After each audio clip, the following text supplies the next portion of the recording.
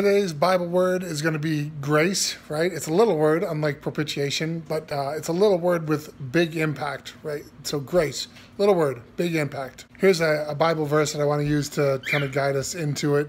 I'm going to do it from memory, so don't beat me up if I make a mistake, but it's Ephesians chapter 2, verse 8. It says, "For by grace we have been saved through faith, and this is not of works, so that no man may boast." The verse kind of gives us two different bipolar opposite ends of the spectrum.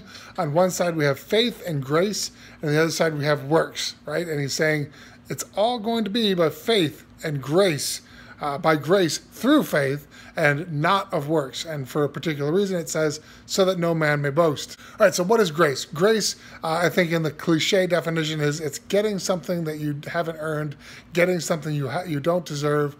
Maybe a simple way to put it is grace means it's a gift, right? And that being tied to faith, grace often, not always, but oftentimes comes in the form of some revelation, some spoken word.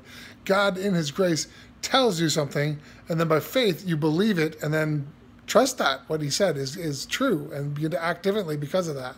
So say God tells you to climb to the top of Mount Everest, and you don't have the strength to do it, but then God says, ask me, and I'll give you the strength to do it. And then by faith, I believe God, and I begin to ask him to give me what I need to climb Mount Everest.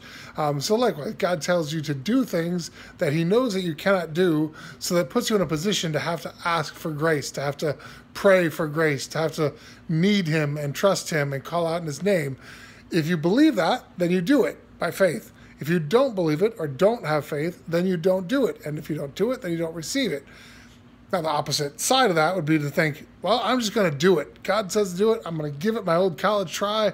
I'm going to give it everything I got. Shoot, I'll figure out a way to make it happen. I'll pull myself up by my own bootstraps.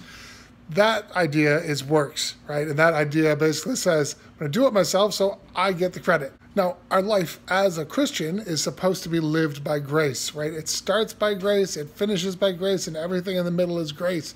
God makes us promises, God records things for us, God speaks to us, and then we respond in faith. And that response that he gives to our response is grace. He says, ask me for this, trust me for this. We ask, we trust, he gives, and then we say, whoa, like, wow, I didn't do this. This was God who did it for me.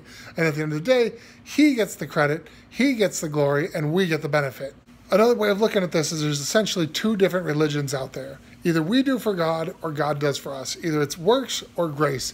And almost every religion that man has every religion that man has come up with basically says, do this for God, keep these rules for God, please God, sacrifice for God. Jesus is the only religion, is the only faith, is the only king, is the only God who ever said, no, I'm going to do for you. This religion is by grace.